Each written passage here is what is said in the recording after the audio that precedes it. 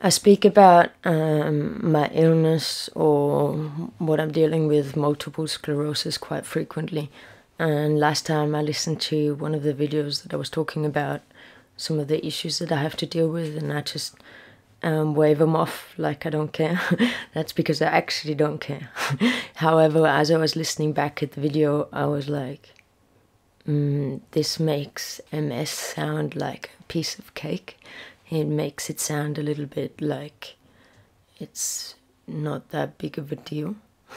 Or like it's not, you know, I didn't want it to sound in any way like other MS patients are exaggerating or in any that, like nothing like that, because I realized I need to give you the real picture. Like, instead of what I usually do is like, yeah, I don't care, because so I don't go into detail, because I personally don't care. It's just something that I have to put up with.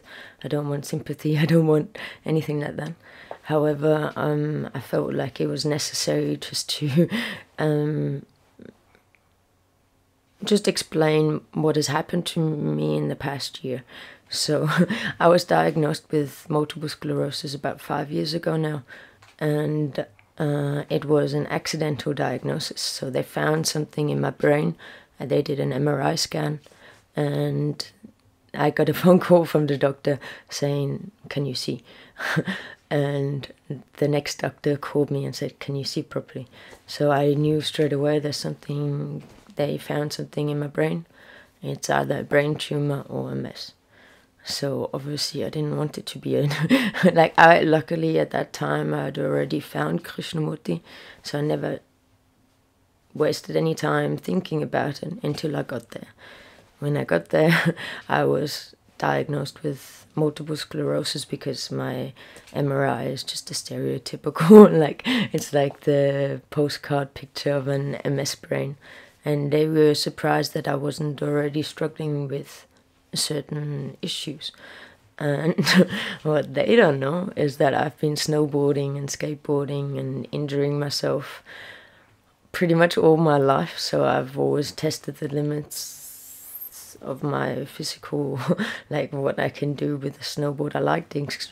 I always liked extreme sports. So, and also I always, like, I didn't care if I died snowboarding, even as a kid. Like, even though I wasn't quite 100% aware of the danger, I do remember, you know, jumping down cliffs or whatever and going like, "You may die."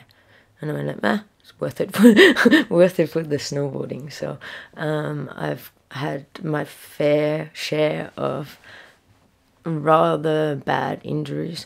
So significant injuries like cruciate ligament tear, dislocated shoulder, broken leg, broken arms, multiple hand, fingers, toes.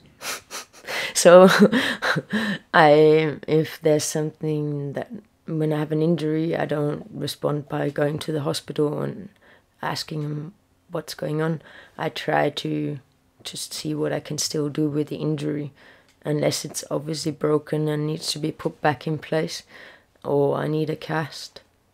Like a tweaked ankle, no matter how severe, I wouldn't probably go to the hospital. When I dislocated my shoulder, I went to the hospital like twice, and I dislocated it probably, I don't know, like, I think this, within at least 20-30 times or something like that. Like, not a full luxation, but like a subluxation. So it wasn't quite in the right spot, which is very painful. And now I know how to put it back in place.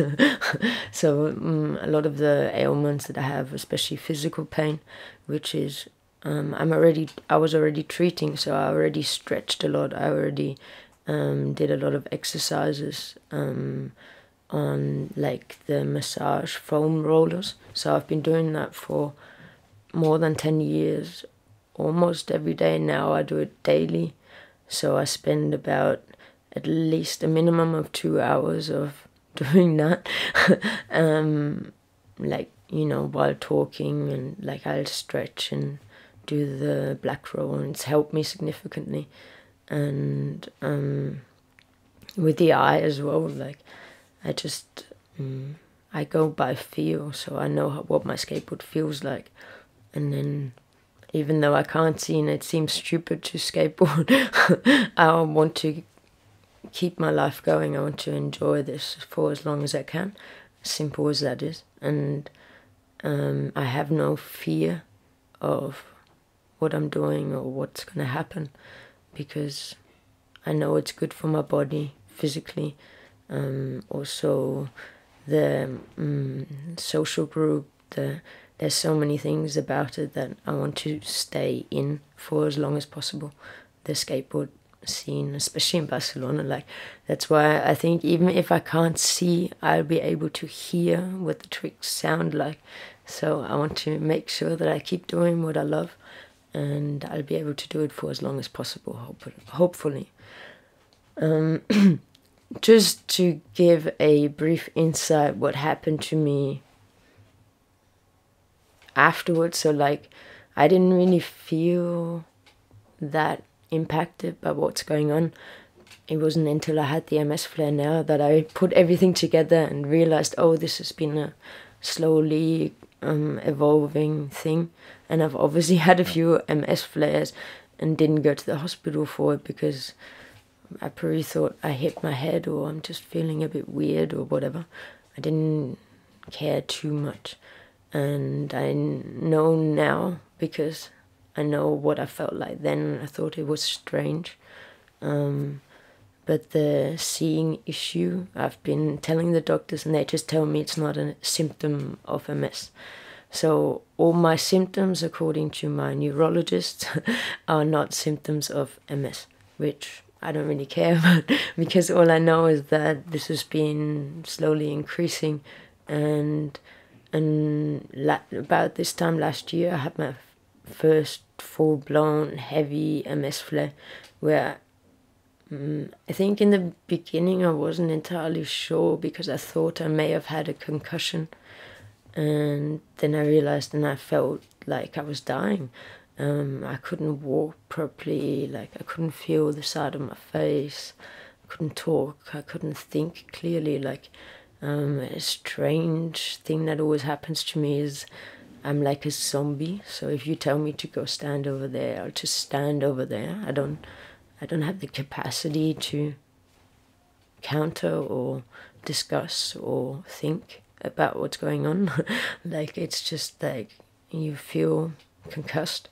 So if you've ever had a concussion, as I've had plenty of times, you know, you feel like completely out of place. So basically I've been feeling like that for a year now.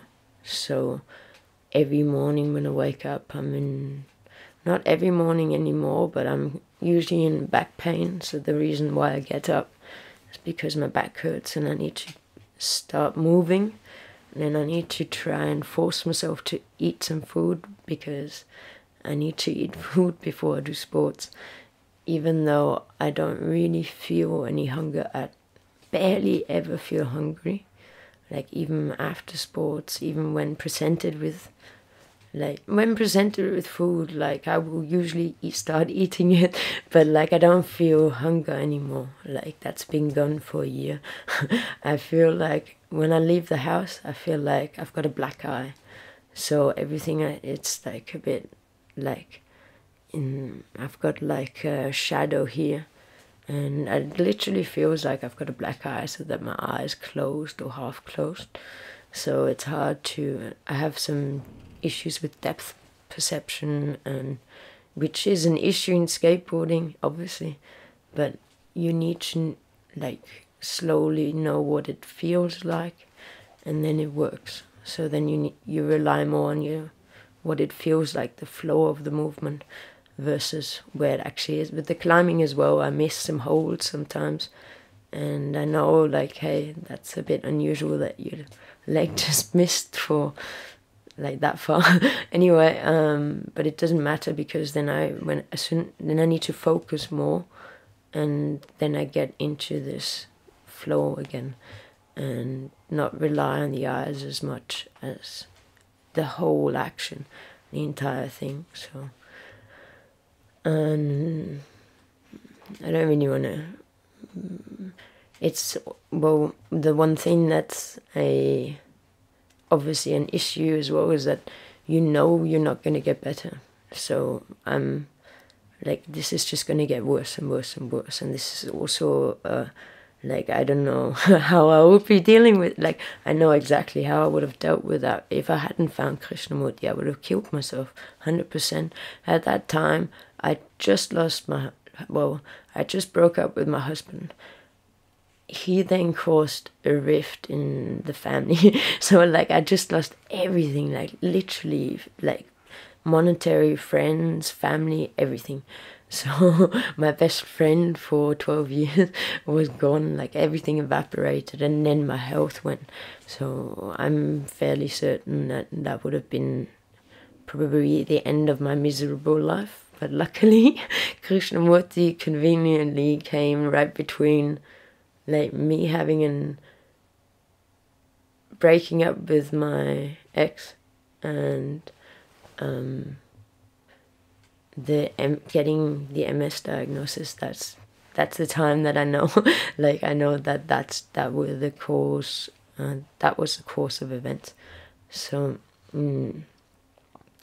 another thing that's about the MS, like, you're so tired all the time, so it's so easy to just stay sitting on the couch. It's so easy just to go, oh no, like, it's too much today, or have a nap, and like, I sleep so much now, like 8, 10 to 12 hours sometimes, depending how well I am. Which is crazy because I used to have massive troubles with sleeping. And so, like, it's an ongoing struggle, and when I do sports afterwards, I'm exhausted. And then my theory now is, the fitter I am, the faster I'll recuperate from that type of tiredness. And I think it's working, or as far as I can see, it's working. In the beginning, it was a little bit hard because the back pain, and yeah, it was. I didn't quite know if I was gonna make myself worse by doing sports, because I thought that it may be additional stress, and if I'm feeling this shit, maybe I need to stay home. And that was the biggest mistake. But I didn't get any guidance. I had to find it all out by myself, because everything my doctor said is not true. They said I'm going to have an MS flare, and I'm going to get treatment, and then I'm going to feel better and go back to work. I had an MS flare, and I felt crap. And then I had another one, and another one. And I think I had 5 treatments in 1 year. 5 cortisone treatments, 2 rituximab treatments. So, like, I've spent, like, more or less the year in hospital. So what every neurologist said, and everybody wished me to have a gentle MS with very few flares, blah blah blah. And every time they said that, I said, please just don't say that. Just leave it be. Just leave it as it is. I'm diagnosed with MS. I'll deal with whatever I have to deal with when it comes along. Because hoping for a gentle MS then would have made me really depressed when it was turned out to be a more aggressive form of MS. But I went, like, as soon as I got the MS diagnosis, I was like, okay, people are saying this to me everywhere, so there's a chance that it's an aggressive form. So I checked the scientific papers. I actually checked it out to see how much of a chance there is, or what the life expectancy is, like all the scientific, like, physiology, more or less, of MS. And I then took maybe a little bit of a stoic approach to, okay, what's the worst case scenario? And the worst case scenario was, well, worst case, it's aggressive, and within 5 to 10 years you die. So I just went, okay, I'll take that. I'm just gonna assume that that's what's gonna happen, and I'm gonna live as hard as I possibly can in the next 3 years it turned out to be 3 years. And, like, I'm so happy I did that. I did so many things that were daring and unusual, but it was just, I went by my gut and thought, this is what I feel like doing right now, and the adventure, the flow that I went along. And then I was happy to be sick here, because with this back pain I would really struggle in the cold climate of Austria. So that was like a lucky coincidence. Then the trial is a lucky coincidence. I'm getting treatment I wouldn't get in Austria, so that's good. So everything, like, I can always re-narrate everything that it's positive. So personally, I do not give, like, I don't care. I don't give a fudge about what's going on. It is what it is, and I don't care. Like, I've had like a really good life, and I've tried my best to try and communicate with you, to tell you why I'm so happy despite all these struggles or all these things that I have to deal with. And the only reason is because I had the great fortune of listening to Krishnamurti, and it made perfect sense to me. All he was saying to me is that we're living in a world based on ideas, and why would you live in a world based on ideas if you can live in reality? So based on ideas mean every religion, every idea, what your mother and your father and your siblings and your society, your culture, your partner, whatever, expects of you.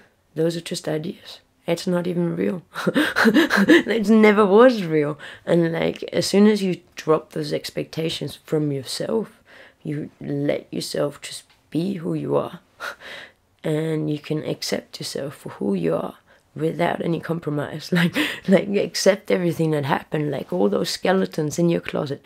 Look at them, and face them, because they're going to be there all your life. And as soon as you face them, then you can make peace with all of that, and you say, all right, I tried this way, I tried to do this and that and the other. None of that has ever given me true, deep-rooted peace of mind, and the feeling of arrival, this deep joy for life. So all you need to do is face yourself, face your fears. And it's just in your mind, like, it's not going to hurt you. It's just thinking about it. It's just facing it, just accepting it for what it is, and not trying to rationalize it or trying to change it or make it fit your narrative. Like, it is what it is. I've got MS. It's a shitty illness to have, and I'm going to try and do these videos, or then as long as I can, string a sentence together, I'm going to try and do it, and try and convince you that all these people are preaching, and all these people that are confusing us, like, no, you are the answer. You are the beginning and the end. You are the only one that can give yourself freedom.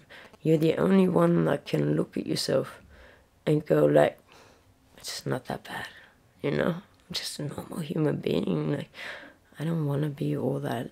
I never liked the superficial society part anyway. Like, it's okay. Like, everybody carries, you know, even, yeah. It's not that. It's such a small step to receive this amazing salvation, this amazing end to all the struggling. Then life no longer is a struggle. It's just a joyride. Like, you just ride the waves, and it's good. So,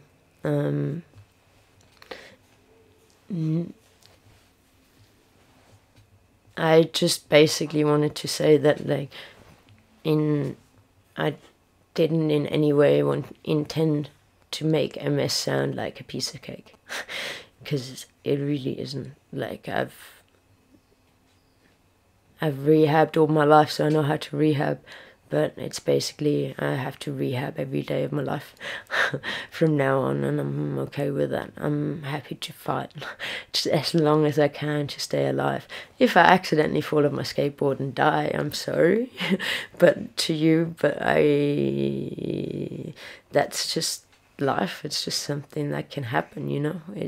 I'm a normal human being just like you. So, and yeah, and if anybody in your life struggles with MS, just all they need is patience, and like just, you know, then everything will be a lot slower, and like it's easy to get overwhelmed, and like it's a struggle, like it's physically difficult to deal with this. I don't know how it's like for other MS patients, but as I've understood now, like oh, that's what people mean when, oh, they only do one step at a time. It's like, oh yeah, it's like climbing, you only can go one hold at a time. That's all you can focus on. And that's basically life as well, you know. Normal life as well. Like if you're trying to change your life or do something different, it's always one step at a time. And we start at the bottom, and from there, you know, if you humbly start at the bottom, it's okay. And every day I start at the bottom. Every day I'm like dizzy and I can't eat and I don't want to eat. And then I'm not too sure if I'm going to fall off my skateboard as soon as I step on it or not. And I'm not too sure if I'm going to be too tired by the time I get to the climbing gym. But it doesn't matter. I'm still going to try. I'm still going to give it my best shot. No, not best shot, but this is what feels right. This is what I'm doing. And yeah. I think that's just a small little commentary, just because I wanted to say that, just in case anybody's out there that's suffering from this and going like, oh, you're not really painting, or this is not what I feel like. No, it's shit. There's nothing positive I can say about multiple sclerosis, other than it allowed me to have the 3 best years of my life, which I wouldn't have done it otherwise. So I'm happy to die happy. And thank you very much for listening. Talk to you soon. One love.